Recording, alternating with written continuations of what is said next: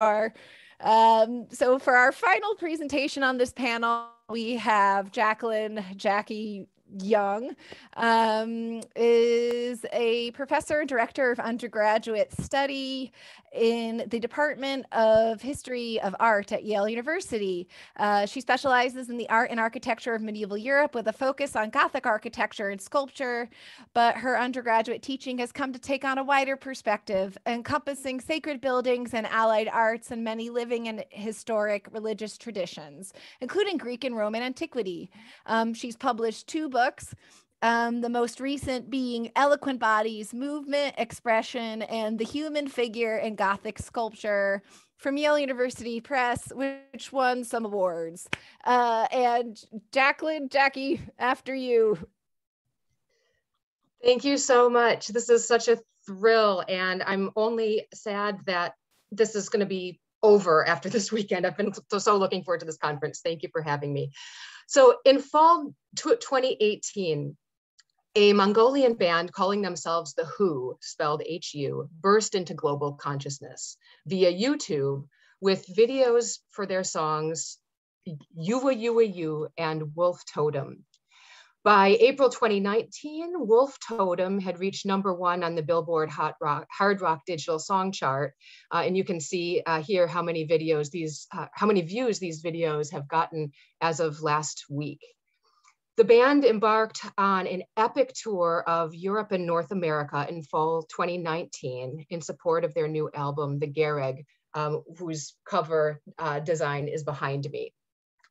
And in fall 2021, as soon as the world opened back up to travel, they were back on the road. And it was a day after seeing them in New Haven in September that I sent a frantic proposal to Jeremy and Charlotte asking to participate in this event. The Who are returning to the States this spring, and I urge you all to check them out if they're coming through your town. They're awesome. Now, despite singing only in Mongolian and speaking minimal English to the crowds, The Who is an incredibly outward-looking band.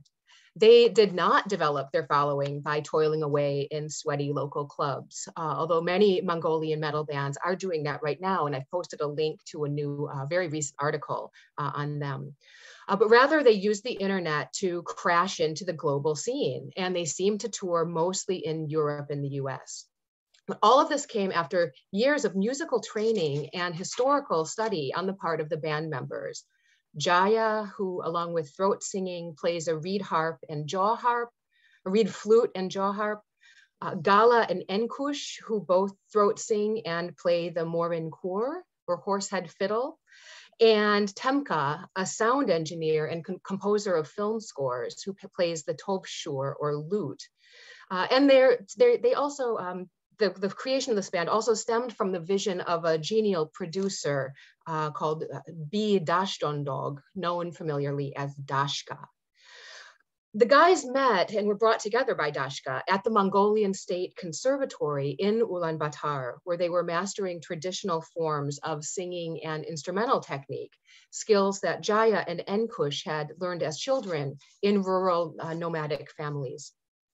And while they were already listening to the Western metal that had come into Mongolia from the early 1990s after the fall of the Soviet Union, when these guys were all kids, but Dashka was older, it was only in 2016 that Dashka brought them together to create this form of powerful metal-infused music that they would call Hunu rock.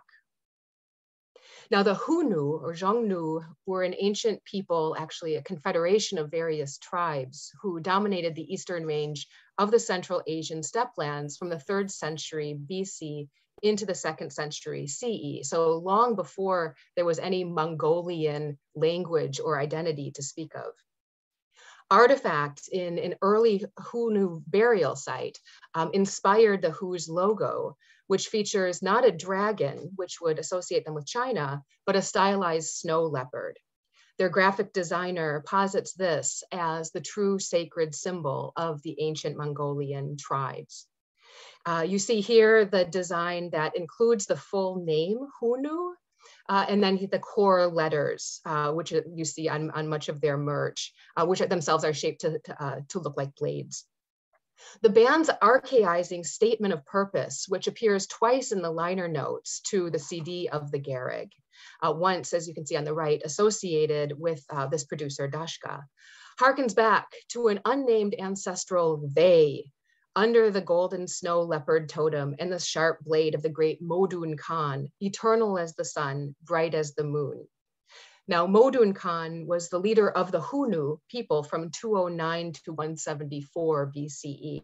And it was he who first succeeded, it seems, in consolidating power in the area by conquering tribal rivals in the north. But this was not a long-lived empire. The statement then jumps us forward in time to they, under the 9 base banners of the great Chinggis Khan, who gathered the great nations under one rule.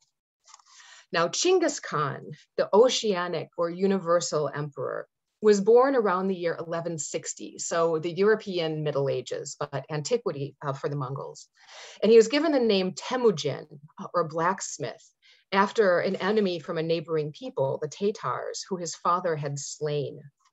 Legends tell that the infant was born clutching in his right hand a clot of blood the size of a knuckle bone, which predicted his glorious future and really could hardly be more of like a metal origin. The rise of Temujin from a child of an undistinguished tribe of nomads, one of many in the steppes and mountains of Central Asia, to being declared emperor in a council of tribal leaders in 1206, and then leading his people through a massive territorial expansion through to his death in 1227. This is prime fodder for the metal imagination. You see on this map the yellow lines that indicate Chinggis Khan's campaigns, and the orange ones, those of his successors through to the end of the 13th century. This book, The Secret History of the Mongols, a chronicle composed shortly after the Khan's death for his closest family and friends, accords in certain respects with accounts by horrified locals who witnessed or heard of the Mongols' incursions into China, Syria, and Afghanistan, Eastern Europe. People like the Englishman Matthew Paris, writing in 1241, who were sure that this horde of detestable satanic people who showed up all of a sudden were satanic beings escaped from Tartarus itself, and the very rogues who Alexander the Great had walled up behind the Caspian Mountains. Their reputation for cannibalism was a constant trope, which they likely encouraged as part of their psychological terror campaign.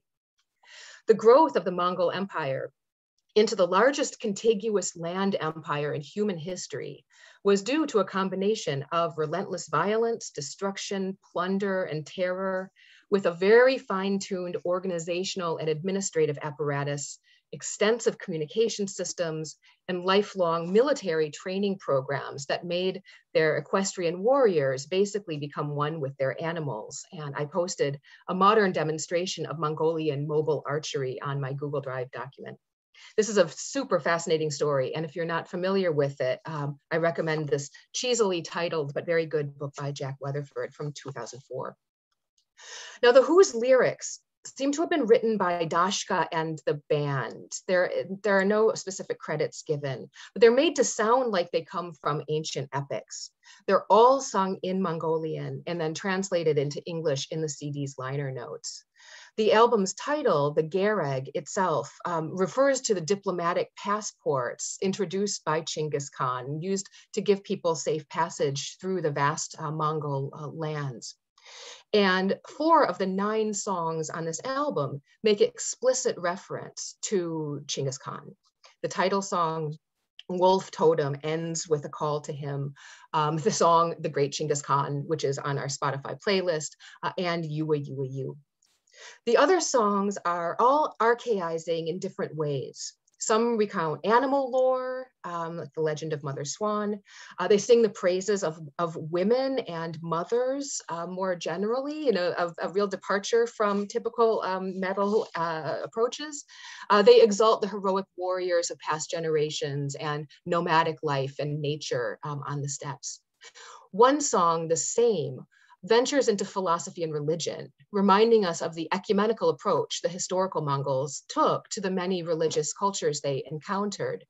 And UAU, despite its call for the revival of the Khanate, criticizes people who are born in ancestors' fate, yet are sleeping deeply, blindly declaring that only Mongols are the best. Now, it's not entirely clear what this means on an album that is so Mongol-centric. Though it's true that the historical Mongol success in empire building came not just from their military prowess, but also from their recognition and retention of the accomplishments of the people they conquered.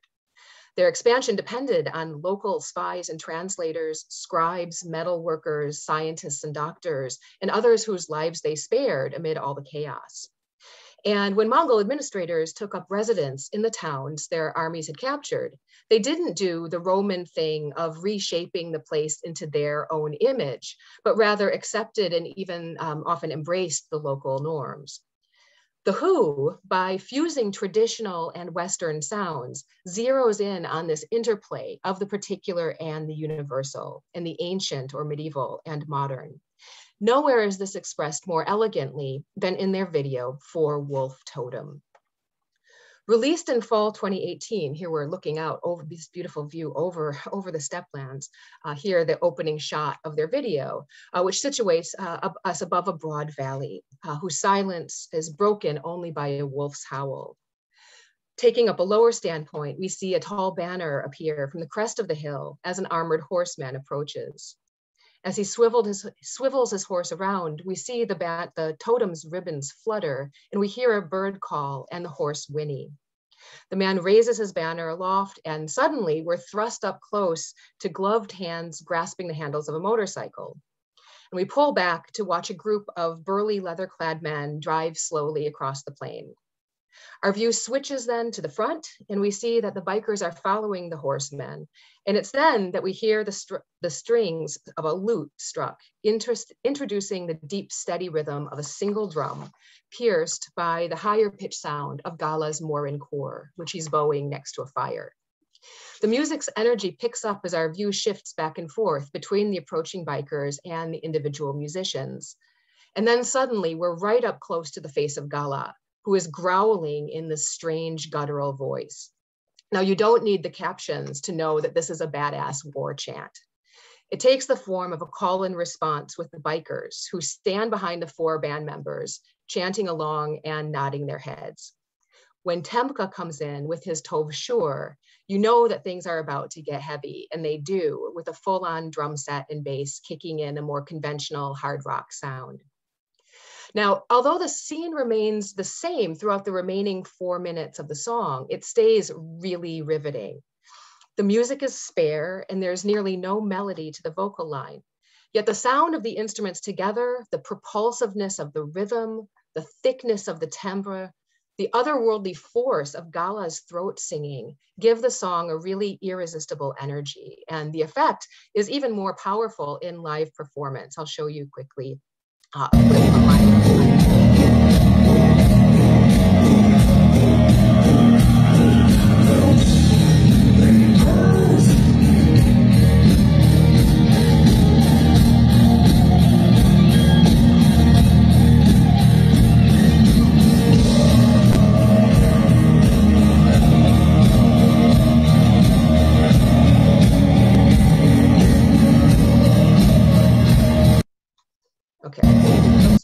Sorry, I won't continue watching this all day, although I could. In the recordings, their instrumentation is not really metal in a conventional sense. Like there are no distorted guitars in the CD, but in their performance, they really have this kind of grungy, loud, affective power. Their look too is very very sort of conventionally metal, although it fuses metal appearance tropes with traditional Mongolian dress. They're very, very carefully crafted. I posted a couple of other live performances in my Google Doc. But back to Wolf Totem. By beginning with that juxtaposition of the Mongol horseman and his motorcycle troops, the video sets up and then collapses a dichotomy between ancient and modern. The bikers, while certainly reflecting the fact that many modern rural Mongolians use motorcycles to get around, also introduce a global element. North American audiences and probably beyond will get the association between these tough-looking Mongolian bikers and Mongols MC, the notorious motorcycle club who, since the 1960s, have harnessed the reputation of Genghis Khan to proclaim their own fierceness. Here, the Mongolian troupe represents the progeny of the ancient nomadic equestrian warriors, but also the modern and the global. The band members, by contrast, come into relief as embodiments of the historical, giving voice and sound and appearance to the ancestors. The gravelly throat singing that you hear in all the Who's songs employs a continuous deep drone that a skilled singer can then overlay with higher pitched overtones, like an upper voice singing along with them. They can have sing different melodies over the drone, and even like really sharp, high pitched whistling sounds. And I've linked to 2 videos on my Google Doc in which Jaya and Gala perform various techniques of throat singing solo before their Who days. It's amazing. Throat singing itself seems to be very ancient. Its commonality to widely dispersed nomadic pastoralists in Central Asia and elsewhere has led ethnomusicologists to posit its origins very early, around the time of the Hunu or before. As Theodore Levin's fascinating study of living throat singers and other indigenous musicians in the region has shown, this technique developed not as a performance mode, but as a private form of expression. Specialists might throat sing to encourage a mare to nurse an orphan foal, or to keep their goat herds together. They might throat sing to give honor to the guardian spirit of a stream, or to communicate to other people the shape and ambiance of a particular mountain in what Levin calls oral mimesis, which is completely fascinating, or to relate stories of the ancestors to one another. In these cases, as in metal, melody is much less important than timbre. The overall sound effects mesh together. Wooden flutes and jaw harps, such as Jaya plays in several Who songs, also enable traditional musicians to create distinctive soundscapes, produced by breath passing through the instrument or fingers creating vibrations by plucking a bit of metal. These instruments enliven the shape of the space around them. The Morin Kor, or horsehead fiddles, that Gala and Enkush play are custom-built versions of traditional instruments that are typically played seated, like cellos, as you see them in this sort of unplugged performance, also linked on my document. Medieval European travelers reported that stringed instruments were vital components of the Mongol courts. Prior to the People's Revolution in 1921, which made Mongolia into a Soviet satellite, many rural people had simple boxy or gourd-shaped fiddles hanging in their gers or tents, which they'd play for visitors or neighbors. But these fiddles with carved animal heads aren't documented very early, not before the 19th century. Now, this is important since the horsehead fiddle takes center stage in so much of the Who's visual iconography, as here.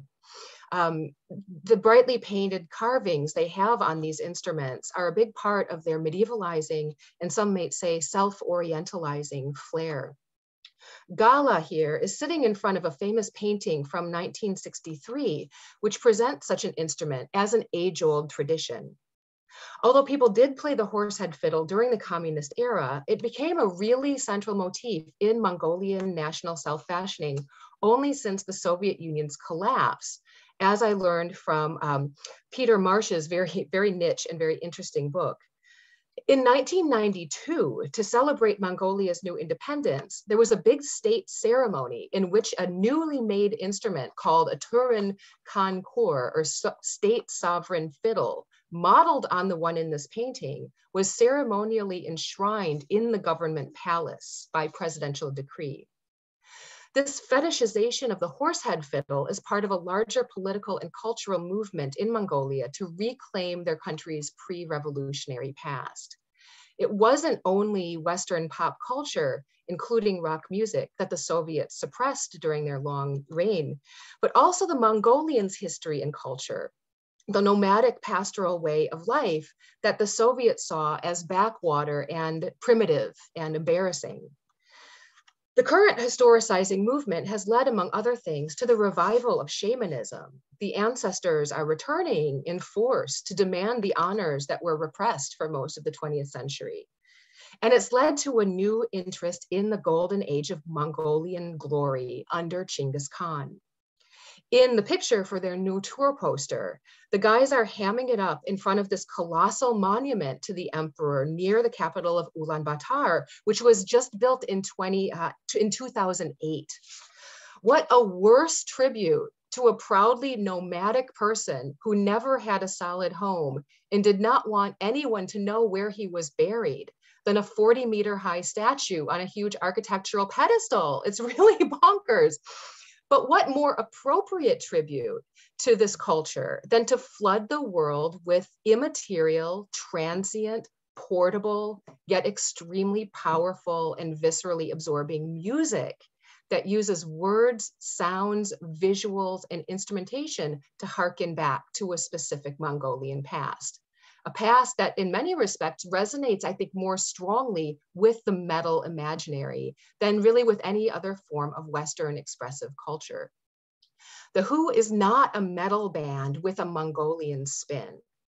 They're a Mongolian band that recognizes metal to be the best vehicle for projecting an idealized vision of their pre-modern past. To return to the Who's mission statement in conclusion, after invoking the ancestors under Modun Khan and Genghis Khan, the statement turns us to the present and outward to the global. We crafted this music by honoring the thousands of years of the true legendary history of warriors. Be heard now in every nation and every tongue, wherever the sun rises. Thank you all for your attention. I'm done.